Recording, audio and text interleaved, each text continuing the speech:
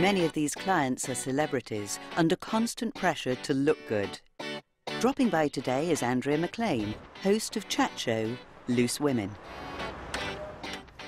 Come on in. So how have you been then? Not brilliant. No. I've had shingles. Yeah, I heard. Yeah, I've been off work for quite a few weeks. I've been poorly for about 3 weeks now. And the problem is I got it on my face. Did you? That's unusual. The exhaustion's gone now. It left me feeling very, very tired. Yeah. So now physically I feel fine. It's just I'm broken up in spots. My skin has just gone very tired looking, and obviously I've got just marks where the shingles was, and I need help. We can probably do something like an enzyme facial or something really gentle, so it doesn't aggravate you too much, and have a look and see. Yeah.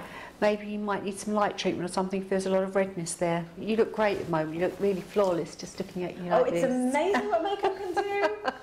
So we'll take that off and have a look and see what we think we can do. Leslie applies a papaya-based enzyme peel, but it's Andrea's spots which need attention.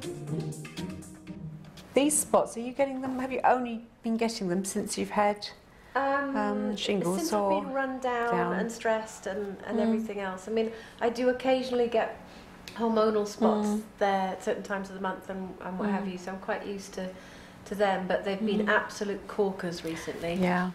What we could do is we could inject those with a bacteriostatic solution, and they'll go down really quickly. Oh, great. Do that today if you wanted to. Oh, thank you, yes. And that's changing my jawline. Yeah. It needed its own credit on Loose Women today. It's your friend. Joe McDonald said we could knit it a hat.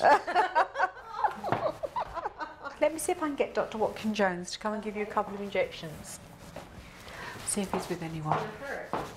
Yeah, but I'll hold your hand.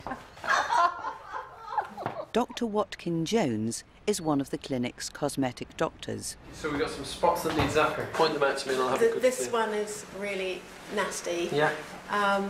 What it is there's quite a few that are just under the skin, just bumps. Any of them popped?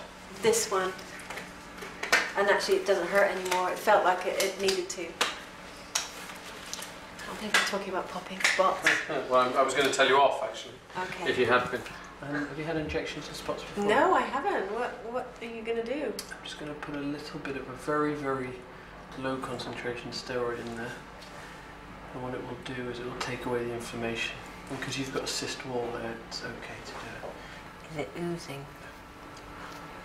A little. I can tell by the look on your face. No, yes. I put fluid in there, so it always does. It takes about a minute to settle. Okay. We'll have a look over here. Sharp scratch again. Well done. Good. Well done. Yeah? Well, I did my first day back at work at Loose Women today, and I've come straight to see Leslie to see if she can sort my spots out, and I didn't know I was going to get zapped. Thought maybe a nice little facial, but I've had my spot zapped, which hopefully will work. If not, it's all been humiliating for nothing. Thank you very much.